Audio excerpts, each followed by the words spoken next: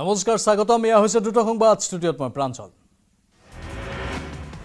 আজি আহমেদাবাদৰ নৰেন্দ্ৰ মোদী ষ্টেডিয়ামত বিশ্বকাপ ক্ৰিকেটৰ মহাৰণ বিশ্ব চেম্পিয়নৰ কিতাপ দখলৰ যুঁজত নামিব ভাৰত আৰু অষ্ট্ৰেলিয়া তৃতীয়বাৰলৈ বিশ্বকাপ দখলৰ কামনাৰে দেশজুৰি সৰ্বধৰ্মীয় প্ৰাৰ্থনা আজি প্ৰধানমন্ত্ৰী নৰেন্দ্ৰ মোদীয়ে আহমেদাবাদত উপভোগ কৰিব ভাৰত অষ্ট্ৰেলিয়াৰ মাজত অনুষ্ঠিত হ'ব লগা বিশ্বকাপৰ হাই ভল্টেজ ফাইনেল মেচ এই কথা স্পষ্ট কৰিলে গুজৰাটৰ মুখ্যমন্ত্ৰী ভূপেন্দ্ৰ পেটেলে দুবাৰৰ চেম্পিয়ন ভাৰত এবাৰ হট ফেভাৰিট কিন্তু ভাৰতৰ বাবে সহজ প্ৰতিদ্বন্দ্বী নহয় পাঁচবাৰৰ চেম্পিয়ন অষ্ট্ৰেলিয়া বিশ্বকাপৰ আৰম্ভণিতে প্ৰথম দুখন খেলত পৰাস্ত হোৱাৰ পিছত অষ্ট্ৰেলিয়াই ক্ৰমাগতভাৱে 8খন খেলত বিজয় সাব্যস্ত কৰিছে অষ্ট্ৰেলিয়াৰ উপ মুখ্যমন্ত্ৰী উপস্থিত থাকিব ফাইনেল মেচত অষ্ট্ৰেলিয়াৰ প্ৰধানমন্ত্ৰী এন্থনী আলবানিজক ফাইনেল মেচ উপভোগ কৰিবলৈ নিমন্ত্ৰণ দিছিল বিসিসিআই প্ৰধানমন্ত্ৰী উপস্থিত থাকিব নোৱাৰাত উপস্থিত থাকিব উপ প্ৰধানমন্ত্ৰী ৰিচাৰ্ড মাৰ্লেছ চাৰিফালে এতিয়া বিশ্বকাপ ক্ৰিকেটৰ জ্বৰ অনুৰাগীসকলে ভিন ভিন পন্থাৰে শুভেচ্ছা জনাইছে ভাৰতীয় ক্ৰিকেট দলটোক বলুকা ভাস্কৰ পুৰীৰ সুদৰ্শন পাটনায়কেও বিশ্বকাপ ফাইনেল উপলক্ষে বলুকা শিল্পৰে শুভেচ্ছা জনালে পুৰীৰ সাগৰ তীৰত এদিনীয়া বিশ্বকাপ ক্ৰিকেটত এইবাৰ টিম ইণ্ডিয়া বেটেবলে সকলোতে আছে শীৰ্ষত 1983 আৰু 2011 পিছত টিম ইণ্ডিয়াই দেশৰ মাটিত পুনৰ দেখিছে বিশ্বকাপ জয়ৰ সপোন 83ত কপিল দেৱ আৰু 2011ত মহেন্দ্ৰ সিং ধোনীৰ নেতৃত্বত বিশ্বকাপ জয় কৰিছিল ভাৰতে গুজৰাটৰ নৰেন্দ্ৰ মোদী ষ্টেডিয়ামত ক্ৰিকেটৰ মহাৰণ কোন জিকিব এই মহাৰণত তাকে লৈ ক্ৰিকেট অনুৰাগীৰ মাজত তীব্ৰ উৎকণ্ঠা বিশ্বকাপ জয়ৰ কামনাৰে দেশজুৰি চলিছে সৰ্বধৰ্ম প্ৰাৰ্থনা ভাৰতীয় ক্ৰিকেট দলৰ শুভকামনাৰে উপচা পেলাইছে দেশবাসীয়ে আহমেদাবাদৰ নৰেন্দ্ৰ মোদী ষ্টেডিয়ামৰ বাহিৰে ভিতৰে কটকটীয়া নিৰাপত্তা বেষ্টনী নিৰাপত্তাৰ বাবে 6,000ৰো অধিক আৰক্ষী নিয়োগ কৰা হৈছে 3,000 জোৱান ষ্টেডিয়ামৰ ভিতৰত থকাৰ বিপৰীতে ষ্টেডিয়ামৰ বাহিৰৰ বিভিন্ন অংশত আন 3,000 আৰক্ষী আছে চেম্পিয়নক আদৰণি জনাবলৈ নৰেন্দ্ৰ মোদী ষ্টেডিয়ামক আটকধুনীয়াকৈ সজাই তোলা হৈছে চেম্পিয়ন দলক শুভেচ্ছা জনাবলৈ ষ্টেডিয়ামত 1,200 ড্ৰোনৰ সৈতে ষ্টেডিয়ামৰ আকাশত চেম্পিয়ন বোৰ্ড গঠনৰ ব্যৱস্থা কৰা হৈছে বিশ্বকাপ ফাইনেলত থাকিব ফিল্ড অফ প্লে নামৰ এক দৃষ্টিনন্দন সংগীত আৰু নৃত্যৰ কাৰ্যসূচী এই আকৰ্ষণীয় অনুষ্ঠানত অংশ ল'ব সংগীতজ্ঞ প্ৰীতম আদিত্য গাৰ্ভীকে ধৰি 500ৰো অধিক গায়ক নৃত্যাংগনা আৰু কলা কুশলীয়ে ফাইনেলৰ বাবে পেৰেড অফ চেম্পিয়নছ নামৰ এক সুন্দৰ অভিবাদন অনুষ্ঠান এই অনুষ্ঠানত ভাগ ল'ব পূৰ্বৰ সকলো বিশ্বকাপ চেম্পিয়ন দলৰ অধিনায়কসকলে একমাত্ৰ 1992 চনৰ বিশ্বকাপ চেম্পিয়ন দল পাকিস্তানৰ অধিনায়ক ইমৰান খান অনিবাৰ্য কাৰণত উপস্থিত নাথাকে ইফালে নৰেন্দ্ৰ মোদী ষ্টেডিয়ামত পাকিস্তানৰ ইমৰান খানৰ বাহিৰে ক্লাইভ লয়েড কপিল দেৱ এলেন border Arjuna ৰাণাতুংগা ষ্টিফো Ricky Ponting Mahendra Singh Dhoni Michael Clarke আৰু ইয়ন মৰ্গানকে ধৰি সকলো চেম্পিয়ন অধিনায়কসকল উপস্থিত থাকিব এতিয়াও উদ্ধাৰ হোৱা নাই উত্তৰ কাশীৰ সুৰংগত আবদ্ধ 41জন শ্ৰমিক এসপ্তাহে সুৰংগত 41জন শ্ৰমিকৰ জীৱন মৰণৰ যুঁজ দিনে নিশাই অভিযান চলায়ো শ্ৰমিকসকলক উদ্ধাৰত ব্যৰ্থ উদ্ধাৰকাৰী দল অবদ্ধ শ্ৰমিকৰ জীৱনক লৈ শংকিত পৰিয়াল দিছপুৰ ৰাজহ চক্ৰ কাৰ্যালয়ৰ ভূমি কেলেংকাৰীত সাঙুৰ খাইছে বহু দালালৰ নাম পলাতক দালালৰ সন্ধানত চাইবাৰ চেলৰ অভিযান আৰক্ষীৰ জেলাত কেতবোৰ স্বীকাৰোক্তি ডিটিপি অপাৰেটৰ ধ্ৰুৱজ্যোতি 21 নৱেম্বৰৰ পৰা তিনিদিনীয়া কাৰ্যসূচীৰে মৰিগাঁৱত আছৰ অধিৱেশন 22 নৱেম্বৰত উলিওৱা হ'ব সমন্বয় সাংস্কৃতিক শোভাযাত্ৰা এই শোভাযাত্ৰাত দৌৰবিদ হিমা দাসকে ধৰি কেইবাগৰাকী অভিনেতা অভিনেত্ৰী উপস্থিত থাকিব অসুস্থতাৰ বাবে জুবিন গাৰ্গৰ অনুষ্ঠান বাতিল কৰা হৈছে গুৱাহাটী মহানগৰীত ক্ৰাইম ব্ৰাঞ্চৰ অভিযান চানভেলী হস্পিটেল ৰোডৰ হাউচ নম্বৰ 40ত উদ্ধাৰ 1 কেজি 118 গ্ৰাম ওজনৰ হেৰইন 24 পেকেট হেৰইনৰ পেকেট জব্দ ক্ৰাইম ব্ৰাঞ্চৰ 3জন মণিপুৰী লোকে সৰবৰাহ কৰিছিল ড্ৰাগছ মহানগৰীৰ চানভেলী হস্পিটেলৰ ৰোডৰ হাউচ নম্বৰ 40ৰ পৰা উদ্ধাৰ বৃহৎ পৰিমাণৰ হেৰইন 3জন মণিপুৰী লোকে সৰবৰাহ কৰিছিল ড্ৰাগছখিনি 16 নৱেম্বৰত গেষ্ট হাউচলৈ আহিছিল দুৰ্নীতিত দিবাপুৰৰ এজন ব্যক্তিয়ে যোগাযোগ কৰিছিল হোটেলৰ ৰুমৰ বাবে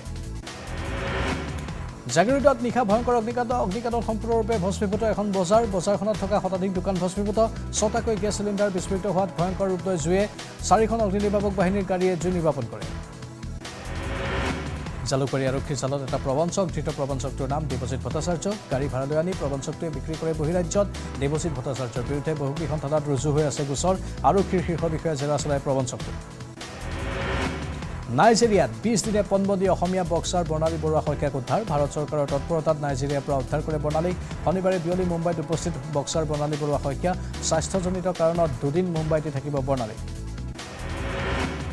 মুখা শিল্পৰে সমাদৰ লাভ হাতীচুঙৰ বৃন্দাবন মঞ্চৰ দিবব্ৰত বৰাৰ একান্ত প্ৰচেষ্টাত ৰাসলৈ সাজু বৃন্দাবন মঞ্চ অঘাসুৰ বকাসুৰ চলিত মৌৰা শংখচূড়ৰ প্ৰৱেশ বিশেষকে ধৰি ৰাসত ব্যৱহৃত হয় প্ৰায় সকলো সামগ্ৰী ইতিমধ্যে তৈয়াৰ কৰি লোৱা হৈছে বিগত বৰ্ষত সাফল্যৰ পাছত এইবাৰো ৰাইজৰ সঁহাৰি পাব বুলি আশাবাদী বৃন্দাবন মঞ্চ কলিয়াবৰত ৰাসলীলাৰ আয়োজনক লৈ ব্যাপক প্ৰস্তুতি আখৰাত ব্যস্ত কলাকুশলীসকল খোলতালৰ ধ্বনিৰে ৰজন জনাইছে কলিয়াবৰৰ আকাশপথা শ্ৰী শ্ৰী শ্ৰৱণী সত্ৰৰ কলাক্ষেত্ৰত কলিয়াবৰ সত্ৰ মহাসভাৰ ভগ্নী সংগঠন সতীৰাধিকা মহিলা তীৰ্থৰ উদ্যোগত আয়োজন কৰিছে শ্ৰীকৃষ্ণ ৰাসলীলা গহপুৰৰ দক্ষিণাঞ্চলৰ ভলুকাগুৰি পাৰঘাটত শ বিঘা মাটিত কৰা হৈছে সৰিয়হ খেতি চালে চকুৰোৱা হৈ পৰিছে সমগ্ৰ পৰিৱেশ মনোৰম পৰিৱেশ উপভোগ কৰিবলৈ প্ৰতিদিনে অঞ্চলটোলৈ আহিছে বহুলোক অঞ্চলটোত সৰিয়হ খেতিৰে স্বাৱলম্বী হৈছে বহুলোক কলিয়াবৰৰ নলতলিত পথ দুৰ্ঘটনা অচিনাক্ত বাহনে মহতিয়াই নিয়ে বাইক আৰোহীক দুৰ্ঘটনাত থিতাতে নিহত এগৰাকী মহিলা শোকাবহ পথ দুৰ্ঘটনাত থিতাতে নিহত মামনি দাস নামৰ মহিলাগৰাকী আহত শৈলেশ দাস নামৰ এজন লোক ৰঙাপুৰত বন্যহস্তীৰ মুক্ত বিচৰণ খাদ্য সন্ধানত বনাঞ্চলৰ পৰা ওলাই আহিছে বন্যহস্তীৰ এটা বৃহৎ জাক বন্যহস্তীৰ জাকটোৰ মুক্ত বিচৰণক লৈ আতংকিত হৈ পৰিছে সমগ্ৰ অঞ্চলবাসী নিশা হ'লে বন্যহস্তীৰ জাকটোৱে চলাই উপদ্ৰৱ উল্লেখযোগ্য যে দীৰ্ঘদিনৰ পৰা অঞ্চলটোত অব্যাহত আছে হাতী মানুহৰ সংঘাত বন্যহস্তীৰ জাকটোৱে বাগিচা অঞ্চলৰ পৰা ওলাই আহি জনবসতি অঞ্চলৰ ঘৰ দুৱাৰ ভাঙি তহিলং কৰাৰ লগতে মানুহৰ ওপৰতো আক্ৰমণ চলাই আহিছে বন বিভাগৰ বিৰুদ্ধে ক্ষোভ ৰাইজৰ ৰঙিয়াত ভোটাৰ্ছ পাৰ্টি ইণ্টাৰনেশ্যনেল দলৰ প্ৰতিষ্ঠা দিৱস উদযাপন লোকসভা নিৰ্বাচনৰ পূৰ্বে কঁকালত টঙালি বান্ধিছে ভোটাৰ্ছ পাৰ্টি ইণ্টাৰনেশ্যনেল চমুকৈ VPI দলে কেইবা সহস্ৰাধিক জনতাৰ উপস্থিতিত ভোটাৰ্ছ পাৰ্টি ইণ্টাৰনেশ্যনেল দলৰ প্ৰতিষ্ঠা দিৱস উদযাপন অৰুণাচল প্ৰদেশৰ চাংলাঙত আছাম ৰাইফলছৰ গুলীচালনা মাছ মাৰিবলৈ যোৱা যুৱকলৈ আছাম ৰাইফলছৰ গুলী এজন যুৱকৰ ভৰিত গুলীবিদ্ধ গুলীচালনাৰ ঘটনাক লৈ খাৰচাঙত উত্তপ্ত পৰিস্থিতি 7 দিনে উত্তৰাখণ্ডৰ টানেলত আবদ্ধ 40 শ্ৰমিকৰ উদ্ধাৰত ব্যৰ্থ চৰকাৰ প্ৰশাসন ঘটনাস্থলীত ধাৰাবাহিক ভূমিস্খলনৰ বাবে উদ্ধাৰ অভিযানত বাধাৰ সৃষ্টি দিন বাগৰাৰ লগে লগে আবদ্ধ শ্ৰমিকৰ পৰিয়ালৰ মাজত হাহাকাৰ পৰিস্থিতি উত্তৰ কাশীৰ চিলকাৰা টানেলত আবদ্ধ অসমৰ 2 শ্ৰমিকসহ 40 জন শ্ৰমিক বায়ুসেনাৰ সহযোগত NDRF SDRF ধাৰাবাহিক অভিযান চলাই আহিছে যদিও সফল হ'ব পৰা নাই ধাৰাবাহিক ভূমিস্খলনৰ ফলত উদ্ধাৰ অভিযানত বাধাৰ সৃষ্টি আনহাতে আবদ্ধ শ্ৰমিকৰ উদ্ধাৰৰ বাবে অনা দ্বিতীয়টো ড্ৰিলিং মেচিনো ভাঙি পৰাত থমকি ৰ'ব লগা হৈছে অভিযানকাৰী দল ফলত বায়ুসেনাৰ C-17 গ্ৰুপ মাষ্টাৰ বিমানেৰে ডেৰাডুনৰ পৰা আনিব অত্যাধুনিক মেচিন টানেলৰ ভিতৰত 41 জন শ্ৰমিক আবদ্ধ হৈ থকাৰ কথা জনাই জিলা দুৰ্যোগ ব্যৱস্থাপনা বিষয়া দেৱেন্দ্ৰ পাটোৱালে টানেলত আবদ্ধ শ্ৰমিকসকলক প্ৰতি 2 ঘণ্টাৰ মূৰে মূৰে বাদাম পোৰা চজিনা পপকৰ্ণ আৰু ঔষধ পাইপৰ জৰিয়তে যোগান ধৰি থকা হৈছে ইফালে যিমানেই দিন বাগৰিছে সিমানেই শ্ৰমিকৰ পৰিয়ালে উৎকণ্ঠাত দিন কটাবলগীয়া হৈছে বাইহাটা চাৰিআলিৰ বেজেৰাত ভয়ংকৰ অগ্নিকাণ্ড বেজেৰা চকত থকা কেইবাখনো দোকান ভস্মীভূত জুইৰ লেলিহান শিখাই আৱৰি ধৰে কেইবাখনো দোকান কেইবা লক্ষাধিক টকাৰ বয়বস্তু ভস্মীভূত শ্বৰ্ট চাৰ্কিটৰ ফলত এই অগ্নিকাণ্ড নলবাৰীত চিলনী চোৰৰ সন্ত্ৰাস কথা পাতি থকা অৱস্থাতে চিলনী চোৰে থপিয়াই নিলে মোবাইল নলবাৰীৰ শুশ্ৰূষা হস্পিটেলৰ সন্মুখতে এই ঘটনা নৱনীতা বৰ্মন নামৰ এগৰাকী অধ্যাপিকাৰ হাতৰ পৰা বাইকত অহা 2 চিলনী চোৰে থপিয়াই নিয়ে মোবাইলটো বিজেপি মিত্ৰজোঁটে আৰম্ভ কৰিলে প্ৰাক নিৰ্বাচনী কুচকাৱাজ কুকামুখত ভাৰতীয় জনতা পাৰ্টিৰ গণসমাৱেশ হাজাৰ হাজাৰ দলীয় কৰ্মীৰ অংশগ্ৰহণ সমাৱেশত উপস্থিত শিক্ষামন্ত্ৰী অনুজ পেগু সাংসদ প্ৰদান বৰুৱা লোকসভা নিৰ্বাচনত যিকোনো আসনতে প্ৰতিদ্বন্দ্বিতা আগবঢ়াব পৰাকৈ আঞ্চলিক দল অগপ সাজু তেজপুৰত এই মন্তব্য অগপৰ কাৰ্যকৰী সভাপতি কেশৱ মহন্তৰ সময়ত মিত্ৰজোঁটৰ মজিয়াত আসনৰ সংখ্যা অসম গণ পৰিষদে সদৰি কৰিব বুলি মন্তব্য কেশৱ মহন্তৰ অসম প্ৰদেশ যুৱ কংগ্ৰেছৰ নেতৃত্বত সমগ্ৰ অসমত চলি থকা ইউথ জোৰো যাত্ৰা আদি আহি উপস্থিত হয় যোৰহাট জিলাত লোকসভাৰ বিৰোধী উপদলপতি তথা সাংসদ গৌৰৱ গগৈ ৰাণা গোস্বামী ভাস্কৰ বৰুৱা আৰু প্ৰদেশ যুৱ কংগ্ৰেছৰ নেতৃত্বত এই বিশেষ কাৰ্যসূচী কোকৰাঝাৰৰ চৰাইখোলাত অসম আৰক্ষীৰ দীক্ষান্ত সমাৰোহ 5 মাহৰ কঠোৰ অনুশীলন প্ৰশিক্ষণৰ অন্তত দীক্ষান্ত সমাৰোহৰ 7ম অসম আৰক্ষী বাহিনীৰ 202 গৰাকী APRO বিংশতিতম অসম আৰক্ষী বাহিনীৰ 217 গৰাকী APRO আৰু 8ম অসম আৰক্ষী বাহিনীৰ 79 গৰাকী মহিলা APRO অংশ লয় লাহৰীঘাটৰ ভুৰাগাঁৱৰ পাভকাটি চাপৰিত গড়ৰ আক্ৰমণত আহত 2জনকৈ লোক পাভকাটি চাপৰিত ঘাঁহ কাটিবলৈ যোৱা ব্যক্তি 2জনক গড়ৰ আক্ৰমণত আহত নুৰ মহম্মদ আৰু আনাৰুল ইছলাম আহত 2কে হস্পিটেলত ভৰ্তি ছট পূজাৰ বাবে সম্পূৰ্ণৰূপে সাজু হৈ উঠিছে গুৱাহাটীৰ চুনচালি ঘাট ছট পূজা উপলক্ষে সম্পূৰ্ণ বৈদিক নীতি নিয়ম অনুযায়ী দেওবাৰে আবেলি সূৰ্য অস্তৰ সময়ত আৰু কাইলৈ সোমবাৰে পুৱা সূৰ্য উদয় হোৱাৰ সময়ত ব্ৰহ্মপুত্ৰৰ পাৰত সূৰ্য দেৱতাক পূজা আৰু স্মৰণ কৰা হ'ব গোৱালপাৰাৰ ঐতিহ্যমণ্ডিত শিক্ষানুষ্ঠান ওপৰতলা ছিনিয়ৰ বেছিক স্কুলৰ 7বৰ্ষ মহোৎসৱ অনুষ্ঠান উপলক্ষে পুৱা পতাকা উত্তোলন আৰু শ্বহীদ তৰ্পণেৰে দিনটোৰ কাৰ্যসূচীসমূহ আৰম্ভ কাইলৈ দিনৰ ভাগত উলিওৱা হ'ব সাংস্কৃতিক শোভাযাত্ৰা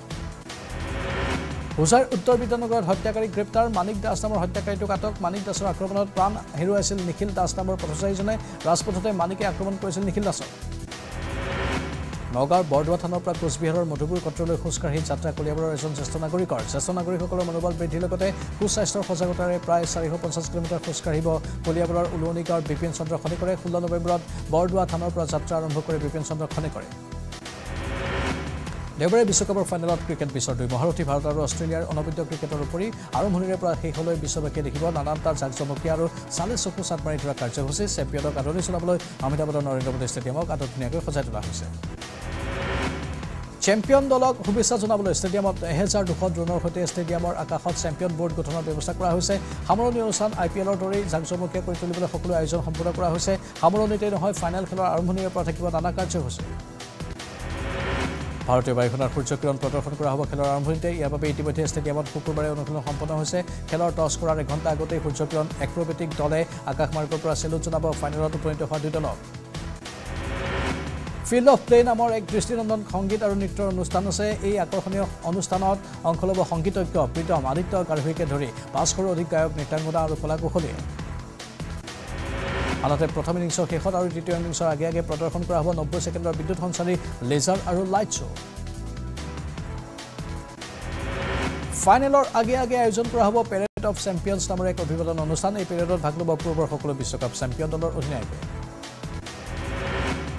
ইমৰান খানৰ বাহিৰে ক্লাইভ লয়ড কপিল দেৱ এলেন border Arjuna ৰাণাতুংগা ষ্টিফৰ Ricky Ponting Mahendra Singh Dhoni Michael Clarke আৰু ইয়ন মৰ্গানকে ধৰি সকলো চেম্পিয়ন অধিনায়কসকল উপস্থিত থাকিব আৰু দুটা সংবাদত এইখিনি সময় হৈছে চমু বাণিজ্যিক বিৰতিৰ ভাৰতৰ গৌৰৱ গোটেই বিশ্বতেই ইয়াৰ সন্মান ষ্ট্ৰং মানে মাইথান ষ্টীল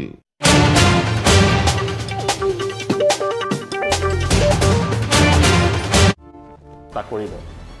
অৰ্থাৎ সীমান্তৱৰ্তী অঞ্চল চোৱাত মিজোৰাম সীমান্তৱৰ্তী আন্তঃৰাষ্ট্ৰীয় বৰ্ডাৰত যিখিনি ঘটনা প্ৰবাহ সংঘটিত হৈছে শেহতীয়াকৈ সেই বিষয়লৈ ভাৰত চৰকাৰ উদ্বিগ্ন আৰু এই বিষয়ক লৈ তীক্ষ্ণ নজৰ ৰখা হৈছে আসাম ৰাইফলছক বিশেষতঃ এই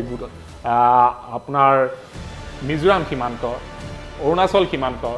নাগালেণ্ড সীমান্ত ত্ৰিপুৰা সীমান্ত এই সকলোতে তীক্ষ্ণ নজৰ ৰাখিবৰ কাৰণে নিৰ্দেশনা জাৰি কৰা হৈছে এতিয়া পুনৰ প্ৰসংগলৈ আহিম যে এইখনেই ম্যানমাৰ যিখন ম্যানমাৰত অসমৰ নিষিদ্ধ ঘোষিত বিদ্ৰোহী সংগঠন আলফা স্বাধীন ইয়াত অৱস্থান গ্ৰহণ কৰি আছে এই আলফা স্বাধীনৰ অৱস্থিতি বিষয়টো লৈ পেলাই পুনৰ আমি ক'ব বিচাৰিম যে তেওঁলোকৰ অৱস্থা এই মুহূৰ্তত কেনেকুৱা আলফা স্বাধীনৰ স্থিতি কেনে যুদ্ধ বিধ্বস্ত এখন দেশত আলফা স্বাধীন আৰু তাৰ লগতে NACN খাপলাঙৰ সদস্যসকল কেনে অৱস্থাত আছে সেইটো অতি গুৰুত্বপূৰ্ণ বিষয় আমাৰ হাতত পৰা শেহতীয়া তথ্যমতে আলফা স্বাধীনৰ মুৰব্বী পৰেশ বৰুৱা ম্যানমাৰত নাই যোৱা 2.5 বছৰ ধৰি তেওঁ ম্যানমাৰ কেম্পলৈকে অহা নাই তাৰ সলনি তেওঁ বেলেগ দেশত আশ্ৰয় গ্ৰহণ কৰি থকাৰ তথ্য আছে তেওঁৰ সলনি যিসকল দ্বিতীয় পৰ্যায়ৰ নেতা আছে তেওঁলোকৰ নেতৃত্বতে ম্যানমাৰ থকা কেম্পসমূহ আলফাৰ কেম্পসমূহ চলি আছে সাগাইং প্ৰভিন্সত থকা এই আলফা স্বাধীনৰ কেম্পসমূহ আৰু NACN কেম্পসমূহৰ বিষয়ক লৈ পেলাই এটাই কথা ক'ব পাৰি যে তেওঁলোকে বাৰ্মিজ আৰ্মিৰ বিৰুদ্ধে তেওঁলোকে যুদ্ধ ঘোষণা কৰা নাই বা তেওঁলোকৰ বিৰুদ্ধাচৰণ কৰা নাই এক বুজাবুজি গোপন বুজাবুজিৰ ভিত্তিত তেওঁলোকে তাত অৱস্থান গ্ৰহণ কৰি আছে 2018 চনৰ জানুৱাৰীৰ দ্বিতীয়টো সপ্তাহত যেতিয়া টাগা অঞ্চলৰ পৰা তেওঁলোকক খেদি পঠোৱা হৈছিল আলফা স্বাধীন NACN KLO PDCK NDFBS সেই সময়ত থকা বিদ্ৰোহীসকলক তেতিয়া সেই টাগা অঞ্চলটো বাৰ্মিজ সেনাই জব্দ কৰিছিল কব্জাগত কৰিছিল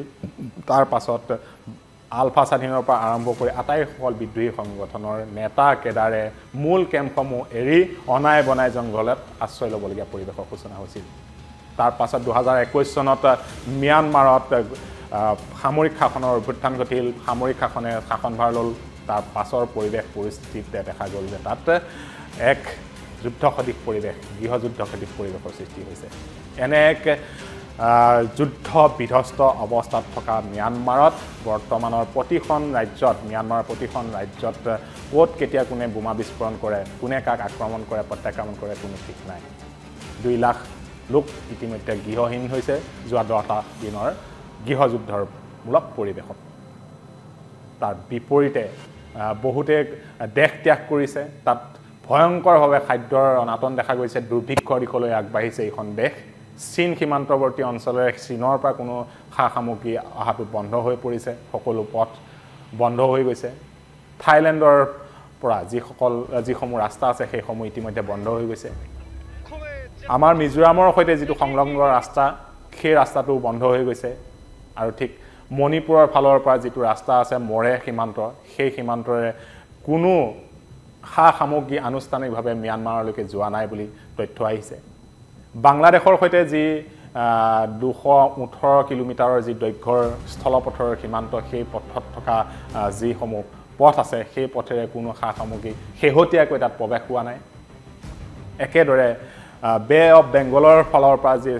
জলপথেৰে যিসমূহ জাহাজ বা তেনেধৰণৰ সামগ্ৰী নিয়াৰ ব্যৱস্থা আছিল সেইসমূহ শেহতীয়াকৈ যোৱা 10টা দিনত বন্ধ হৈ গৈছে ফলত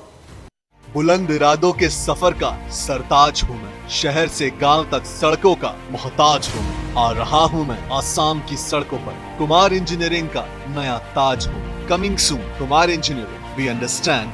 योर नीड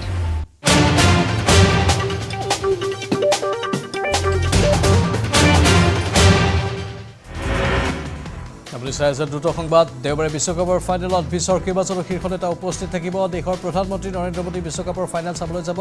অষ্ট্ৰেলিয়াৰ উপ প্ৰধানমন্ত্ৰীও ফাইনেল খেলৰ সময়ত ষ্টেডিয়ামত উপস্থিত থাকিব কাইলৈ ছট পূজা আজি ছট পূজা তিনিচুকীয়াৰ দেৱী পুখুৰীত ছট পূজাৰ ব্যাপক প্ৰস্তুতি তিনিচুকীয়াৰ দেৱী পুখুৰীৰ ঘাটতো ছট পূজাৰ আগমুহূৰ্তত পেণ্ডেল নিৰ্মাণ কৰা পৰিষ্কাৰ কৰাত ব্যস্ত কমিটিৰ সদস্যৰ লগতে ভক্তই কোনো ধৰণৰ অসুবিধাৰ সন্মুখীন যাতে নহয় তাৰ বাবে বিশেষভাৱে ব্যৱস্থা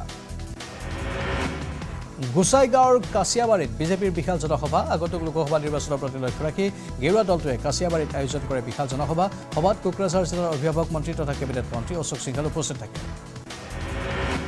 জনসভাত অংশগ্ৰহণ কৰি বিটিআৰত হোৱা উন্নয়নৰ কথা দোহাৰে অশোক সিংঘালে কেইবাশ বিজেপি কৰ্মী উপস্থিত থকা সভাখনত অংশগ্ৰহণ কৰি মন্ত্ৰী সিংঘালে কয় যে বিটিআৰত এতিয়া পূৰ্বৰ পৰিৱেশ নাই বিটিআৰৰ চৌদিশে এতিয়া শান্তিৰ পৰিৱেশ বঙাইগাঁৱৰ মিছন ব্যৱস্থাপনা গোটৰ উদ্যোগত বঙাইগাঁও জিলাৰ লাইব্ৰেৰী প্ৰাংগণত DDU-GKY জব মেলা আৰম্ভ উক্ত বা এই জব মেলাত অসম জিলাখনৰ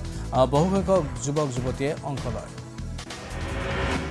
বাক্সাৰ মুছলপুৰত জিলা পশুপালন বিভাগৰ উদ্যোগত গাহৰি পালনৰ প্ৰশিক্ষণ বড়োলেণ্ড পিক মিছনৰ সফল ৰূপায়ণৰ বাবে আজি এইদৰে প্ৰশিক্ষণ অনুষ্ঠিত হয় এই প্ৰশিক্ষণত অংশগ্ৰহণ কৰে নেদাৰলেণ্ডৰ গাহৰি ফাৰ্ম মেনেজাৰ মাৰ্টিন ষ্টেনাৰ্টে বড়োলেণ্ডত বিটিআৰ চৰকাৰৰ দ্বাৰা পিক মিছন চলি থকা বুলি মন্তব্য কৰি পশুপালন বিভাগৰ কাৰ্যবাহী সদস্য ৰাকেশ ব্ৰহ্মই এই পিক মিছনৰ দ্বাৰা সফল হ'ব বুলি আশা প্ৰকাশ কৰে আজি এই অনুষ্ঠানত পশুপালন বিভাগৰ সঞ্চালক JP দাস জিলা পশুপালন বিষয়া ডাক্তৰ ভৃগু ভাস্কৰ নাথ আদি উপস্থিত থাকে হাউলি ৰাস মহোৎসৱৰ অভিলাষী লটাৰী খেলৰ টিকট বিক্ৰীত ব্যাপক অনিয়ম টিকটৰ কৃত্ৰিম নাটনিৰ সৃষ্টি কৰি ব্লেকত বিক্ৰী হৈছে হাউলি ৰাস মহোৎসৱৰ লটাৰী টিকট 100 টকীয়া এটা লটাৰী টিকট বিক্ৰী হৈছে 400 পৰা 500 টকাত বৃহৎ দুষ্ট চক্ৰ নামি পৰিছে এই অসাধু কাৰ্যত টিকট ব্লেকাৰ চক্ৰৰ বিৰুদ্ধে হাউলি আৰক্ষীৰ অভিযানত গ্ৰেপ্তাৰ 8জনকৈ ব্লেকাৰ ধৃত 8 ব্লেকাৰ হৈছে ৰন্তু নাথ ৰমুল দেউৰী হৰ্ষজিৎ ৰামচিয়াৰী নৱজিৎ নাথ মৃন্ময় নাথ অমূল্য দাস সীমান্ত নাথ আৰু চন্দন দাস ধৃত ব্লেকাৰ 8টাৰ পৰা আৰক্ষীয়ে জব্দ কৰিছে 25টাকৈ টিকটযুক্ত 24টা বহিৰ্মুঠ 600টা টিকট আৰু অতিৰিক্ত 15টা টিকট যি সময়ত 100 টকীয়া এটা লটাৰী টিকট ক্ৰয় কৰিবলৈ সকলোকে বন্দাপৰি কাউণ্টাৰৰ সন্মুখত পোৱা 4-5 বজাৰ পৰা শাৰী পাতিব লগা হৈছে সেই সময়তে কিন্তু টিকটৰ কৃত্ৰিম নাটনিৰ সৃষ্টি কৰি ব্লেকত বিক্ৰী হৈছে হাউলি ৰাস মহোৎসৱৰ লটাৰী টিকট উত্তৰ পূৰ্বাঞ্চল সীমান্ত ৰেলৱেৰ নতুন নিয়মাৱলী ভাৰতীয় ৰেল যাত্ৰীসকলৰ বাবে এতিয়া আহ্বান কোনো ধৰণৰ জ্বলনহীন সামগ্ৰী গেছ সিলিণ্ডাৰ পেট্ৰল ডিজেল আৰু কেৰাচিন ষ্টভ বেক্স বক্স লাইটাৰ ফটকা আদিৰ দৰে সামগ্ৰী কঢ়িওৱাত বাধা অন্যথা গ্ৰহণ কৰা হ'ব আইনী ব্যৱস্থা ৰাজ্যত পুনৰ মৰেল পুলিচিঙৰ ঘটনা গৰু চোৰৰ সন্দেহত এজনক কঠোৰ শাস্তি গছত বান্ধি এজন যুৱকক উত্তম মধ্যম ৰাইজৰ গৰু চোৰৰ সন্দেহত গুলজাৰ হুছেইনক প্ৰহাৰ একাংশৰ তেজপুৰৰ চামৰা গুদামত ভয়ংকৰ ঘটনাক কেন্দ্ৰ কৰি অঞ্চলজুৰি তীব্ৰ উত্তেজনা মহাভৈৰৱ আৰক্ষী চকী ঘেৰাও একাংশ লোকৰ গুলজাৰ হুছেইন নামৰ এজন যুৱকক গছত বান্ধি ৰাইজে কঠোৰ শাস্তি বিহে দিছপুৰ ৰাজহ চক্ৰ কাৰ্যালয়ত ভূমি কেলেংকাৰী তদন্ত অব্যাহত অভিযুক্ত DTP অপাৰেটৰ ধ্ৰুৱজ্যোতি বৰ্মনক আৰক্ষীৰ জিম্মালৈ প্ৰেৰণ 7 দিনৰ আৰক্ষীৰ জিম্মাত DTP অপাৰেটৰ ধ্ৰুৱজ্যোতি বৃহস্পতিবাৰে ধ্ৰুৱজ্যোতিক গ্ৰেপ্তাৰ কৰিছিল ক্ৰাইম ব্ৰাঞ্চে চক্ৰ বিষয়ৰ আইডি চুৰি কৰাৰ অভিযোগ ধ্ৰুৱজ্যোতিৰ বিৰুদ্ধে জালিয়াতি কৰিছিল চক্ৰ বিষয়ৰ ডিজিটেল চিলবহি ৱেবছাইটত জালিয়াতি কৰিছিল ধ্ৰুৱজ্যোতি বৰ্মনে দালালৰ সৈতে মিলি মাটি নামজাৰি কৰিছিল ধ্ৰুৱই মহানগৰীৰ বৰহাপাৰাস্থিত সাউথ পইণ্ট স্কুলত সাইবাৰ ফেষ্ট আলোচনা চক্ৰ 21 সংখ্যক সাইবাৰ ফেষ্ট আলোচনা চক্ৰত অংশগ্ৰহণ কৰে 25খন বিদ্যালয়ৰ 600 গৰাকী শিক্ষাৰ্থীয়ে ৰাজ্যত পুনৰ ঘুষখোৰ কৰ্মচাৰী গ্ৰেপ্তাৰ 1 লাখ টকা উৎকোচ লৈ হাততে গ্ৰেপ্তাৰ নৱকুমাৰ শৰ্মা নলবাৰীৰ জোখমাখ নিয়ন্ত্ৰণ কাৰ্যালয়ৰ কৰ্মচাৰী শৰ্মা বা ধমধমাৰ এটা পেট্ৰল ডিপুৰ জোখমাখৰ বাবদ লৈছিল ঘুষ কাইলৈ আহমেদাবাদত বিশ্বকাপ ক্ৰিকেটৰ ফাইনেল অষ্ট্ৰেলিয়া আৰু ভাৰতৰ মাজত হ'ব ক্ষমা কৰিব আজিৰ যিখন খেল ফাইনেল মেচ তাৰ বাবে ব্যাপক কাৰ্যসূচী আৰু আজিৰ খেলখনৰ বাবে উৎকণ্ঠা সকলোৰে বৃদ্ধি পাইছে 12 বছৰৰ পিছত বিশ্বকাপ ফাইনেল খেলিব ভাৰতে ৰোহিত বাহিনীক লৈ আশাবাদী দেশৰ কোটি কোটি জনতা কৰিমগঞ্জৰ ৰাতাবাৰীত নিশা ভয়ংকৰ অগ্নিকাণ্ড নিভিয়া বজাৰৰ গাতে লাগি থকা ৱাংগীৰ বন্ধ গাঁৱৰ অজিত শুক্লা নামৰ লোকৰ ঘৰত ভস্মীভূত হয় জুইত পাকঘৰৰ পৰা জুইৰ সূত্ৰপাত হোৱাত মুহূৰ্তৰ ভিতৰতে জুই লেলিহান শিখাই গোটেই ঘৰখন আগুৰি ধৰে হাজো মনাকুছিৰ এটি দেৱশিশু চুৰি কৰি আৰক্ষীৰ জালত এগৰাকী মহিলা উত্তৰ বঙাইগাঁৱৰ হোটেল মহামায়াৰ পৰা হাজো আৰক্ষীয়ে উদ্ধাৰ কৰিছে অপহৃত শিশুটিৰ সৈতে অপহৰণকাৰী মহিলাগৰাকীক ধৃত মহিলাগৰাকীৰ সম্পৰ্কত অপহৃত ছমহীয়া কন্যা শিশুটিৰ মাহীয়ে শিশুটিৰ জন্মৰ কিছুদিন পিছতে ৰাজস্থানত বিবাহ হোৱা মাতৃৰ বিয়োগ ঘটিছিল তাৰ পাছত হাজোৰ মনাকুছিৰ কমাৰ চুবাৰ আইতাকৰ ঘৰতে আছিল শিশুটি আনহাতে বিহাৰত বিবাহ হোৱা শিশুটিৰ মাহীয়েকে নিজৰ স্বামীৰ সৈতে 3 দিন পূৰ্বে মনাকুছিৰ মাকৰ ঘৰলৈ আহিছিল শুকুৰবাৰে পুৱাৰ ভাগত সুযোগ বুজি শিশুটিক লৈ পলায়ন কৰে মহিলাগৰাকীৰ লগতে স্বামীয়ে মহম্মদ স্বামীলৈ উত্তৰ প্ৰদেশৰ মুখ্যমন্ত্ৰীৰ উপহাৰ আমৰোহ জিলাৰ স্বামীৰ জন্মস্থানত নিৰ্মাণ হ'ব ষ্টেডিয়াম সাহসপুৰ গাঁৱত হ'ব অত্যাধুনিক ষ্টেডিয়াম ইতিমধ্যে চৰকাৰী ভূমি বিচাৰি প্ৰশাসনে আৰম্ভ কৰিছে কাম বঙাইগাঁৱৰ গেৰুকাবাৰীত পথ দুৰ্ঘটনা কেন্দ্ৰ কৰি উত্তপ্ত পৰিস্থিতিত তীব্ৰবেগী ট্ৰাকে মহতিয়াই নিলে 2 চাইকেল আৰোহীৰ লগতে কেইবাখনো দোকান গেৰুকাবাৰী চকত চাইকেল আৰোহীক মহতিয়াই নিয়াৰ পিছত ট্ৰাকখনে মহতিয়াই নিলে পথৰ দাঁতিত থকা কেইবাখনো দোকান ট্ৰাকৰ খুন্দাত 2 চাইকেল আৰোহীৰ লগতে আহত হয় 8জনকৈ দোকানী আহতসকলক বঙাইগাঁৱৰ চিকিৎসালয়ত ভৰ্তি কৰা হয় দুৰ্ঘটনাৰ পিছত স্থানীয় ৰাইজে 27 নম্বৰ ৰাষ্ট্ৰীয় ঘাইপথ অৱৰোধ কৰি সৃষ্টি কৰে উত্তপ্ত পৰিস্থিতি ধুবুৰীৰ গৌৰীপুৰ বলদমাৰা 17 নম্বৰ ৰাষ্ট্ৰীয় ঘাইপথত ভয়ংকৰ পথ দুৰ্ঘটনা মালবাহী ট্ৰাকে মহতিয়াই নিলে বাইক দুৰ্ঘটনাত থিতাতে নিহত এগৰাকী কণমানি ছাত্ৰ দুৰ্ঘটনাত গুৰুতৰভাৱে আহত এজনক হস্পিটেলত ভৰ্তি দুৰ্ঘটনা সংঘটিত কৰি ট্ৰাকসহ চালকৰ পলায়ন দুৰ্ঘটনা সংঘটিত কৰা মালবাহী ট্ৰাক গাড়ীখনৰ নম্বৰ হৈছে AS01KC3871 আৰু মটৰচাইকেলখনৰ নম্বৰ হৈছে AS17G2709 দুৰ্ঘটনাত নিহত ছাত্ৰজন আলমগঞ্জৰ দামপুৰ গাঁৱৰ বাৰেক চৰকাৰৰ পুত্ৰ লিটন শীতকালীন প্ৰথম জাক বতাহ বৰষুণে প্ৰভাৱ পেলালে ধান খেতি কৰা কৃষকসকলৰ ওপৰত ধান চপোৱাৰ সময়তে অহা বৰষুণ জাকৰ বাবে পথাৰ ধানসমূহ হাউলি পৰে যাৰ ফলত বহু ধান নষ্ট হোৱাৰ উপক্ৰম হয় উৰিষ্যাত উপস্থিত ভাৰতীয় ফুটবল দল কুৱেইটৰ বিৰুদ্ধে ফিফাৰ কোৱালিফাইং মেচত জয়ী হোৱাৰ পিছত উৰিষ্যাত উপস্থিত ভাৰতীয় ফুটবল দলটোক অনুৰাগীৰ উষ্ম আদৰণি 21 নৱেম্বৰত কাটাৰৰ বিৰুদ্ধে ফিফাৰ আৰু এখন কোৱালিফাইং মেচ খেলিব ভাৰতে ফিফা 2026 বিশ্বকাপৰ কোৱালিফায়াৰৰ দ্বিতীয় ৰাউণ্ডৰ প্ৰথমখন খেলত কুৱেইটক 1-0 গোলত পৰাস্ত কৰে টিম ইণ্ডিয়াই গ্ৰুপটোত ভাৰতৰ সৈতে আছে কাটাৰ কুৱেইট আৰু আফগানিস্তান গ্ৰুপটোৰ শীৰ্ষ দুটা দলে উত্তৰ আমেৰিকাত অনুষ্ঠিত হ'বলগীয়া 2026 চনৰ ফিফা বিশ্বকাপৰ তৃতীয় কোৱালিফাইং ৰাউণ্ডৰ বাবে যোগ্যতা অৰ্জন কৰাৰ লগতে ছৌদি আৰবত অনুষ্ঠিত হ'বলগীয়া 2027 চনৰ AFC এছিয়ান কাপত প্ৰত্যক্ষ প্ৰৱেশ কৰিব পাৰিব মিজোৰামৰ চম্পাইৰ জোখাথাৰ অঞ্চলৰ বেথেল শৰণাৰ্থী শিবিৰত প্ৰায় 5000 ম্যানমাৰ শৰণাৰ্থীক আশ্ৰয় দিয়া হৈছে আৰু ইয়াৰে 170জন শিশু শেহতীয়াকৈ ম্যানমাৰ সেনাই দেশখনৰ সীমান্তৱৰ্তী অঞ্চলত কৰা বিমান আক্ৰমণৰ পিছত ইয়াৰ 6টা শৰণাৰ্থী শিবিৰত আশ্ৰয় লৈছে 5000 ম্যানমাৰ শৰণাৰ্থী ম্যানমাৰৰ সেনাৰ নিৰ্যাতনৰ বলি হৈ বহু লোকে আশ্ৰয় গ্ৰহণ কৰিছে মিজোৰামত শৰণাৰ্থী হিচাপে ৰখা হৈছে ম্যানমাৰৰ এই লোকসকলক বৰজুলিক ৰাজ্যৰ দ্বিতীয়খন জৈৱ বৈচিত্ৰ্য ক্ষেত্ৰৰূপে গঢ়িব ৰাজ্য চৰকাৰে অসম ৰাজ্যিক জৈৱ বৈচিত্ৰ্য পৰিষদে 2016 চনৰ পৰা এক ইতিবাচক প্ৰচেষ্টা গ্ৰহণ কৰি আহিছে ৰঙাপাৰা মিছামাৰী সংযোগী গাভৰু দলঙৰ সমীপত থকা প্ৰায় 4 কঠা ভূমিত বনৰীয়া ধান তথা অৰাইজা ৰুফি পগন নামৰ এবিধ দুৰ্লভ প্ৰজাতিৰ সন্ধান কৰা হৈছে ধান চপোৱাৰ সময়ত হঠাৎ অহা এজাক নেৰানে পৰা বৰষুণৰ ফলত কৃষকৰ এতিয়া পানী ধান নচোৱা অৱস্থা ধান চপোৱাৰ সময়তে কৃষকৰ হাহাকাৰ অৰুণাচলত ভয়ংকৰ পথ দুৰ্ঘটনাত তিতাতে 4জনৰ মৃত্যু প্ৰকাণ্ড শিলবাগৰীৰ পৰা মৃত্যু হয় 4জনৰ দুৰ্ঘটনাগ্ৰস্ত ৱেগনাৰ বাহনৰ নম্বৰ হৈছে AS16J0871 মৃত লোককেইজনৰ নাম খ্ৰীষ্টফাৰ হেমব্ৰম নিৰ্মল হেমব্ৰম অভিজিত হেমব্ৰম কাৰাবন্দী আপৰ সাংসদ সঞ্জয় সিঙক পঞ্জাবৰ অমৃতসৰ আদালতত হাজিৰ শিৰোমণি আকালী দলৰ সাধাৰণ সম্পাদক বিক্ৰম সিং মজুমদাৰে দাখিল কৰা মানহানিৰ গোচৰত সিঙৰ আদালতত হাজিৰ মধ্যপ্ৰদেশৰ প্ৰাক্তন মুখ্যমন্ত্ৰী তথা কংগ্ৰেছ সভাপতি কমল নাথৰ জন্মদিন মধ্যপ্ৰদেশৰ ভোপালৰ বাসগৃহত দলীয় কৰ্মী আৰু নেতাৰ সৈতে জন্মদিন উদযাপন সাগৰীয় ঘূৰ্ণী মিধিলিৰ ফলত হঠাৎ সলনি ৰাজ্যৰ বতৰ ফাগুনৰ পূৰ্বে ধুঁৱলি কলি হৈ পৰে মহানগৰীতো সলনি হ'ল বতৰ উত্তৰ পূবত সাগৰীয় ঘূৰ্ণী মিধিলিৰ প্ৰভাৱ সাগৰীয় ঘূৰ্ণীৰ ফলত সলনি হৈছে ৰাজ্যখনৰ বতৰ শনিবাৰলৈ ৰাজ্যৰ বিভিন্ন স্থানত জাৰি কৰা হৈছে য়েলো এলাৰ্ট আজিও ৰাজ্যৰ বিভিন্ন স্থানত মজলীয়া বৰষুণৰ হোৱাৰ লগতে দক্ষিণ অসমৰ কিছু জিলাত মজলীয়া বৰষুণ দেখা গৈছে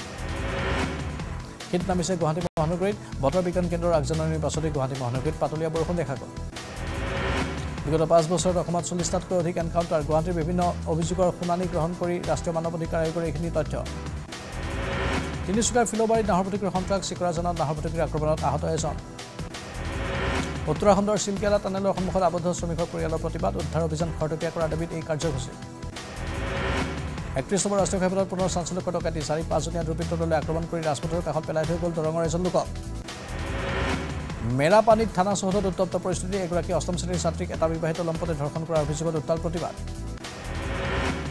মহানগৰীত ক্ৰাইম ব্ৰাঞ্চৰ অভিযান চানবেলি হস্পিটেল ৰোডৰ হাউচ নম্বৰ 40ৰ পৰা উদ্ধাৰ বৃহৎ পৰিমাণৰ হেৰোইন আৰু জাগিৰোডত নিশা ভয়ংকৰ অগ্নিকাণ্ডত সম্পূৰ্ণৰূপে ভস্মীভূত এখন বজাৰ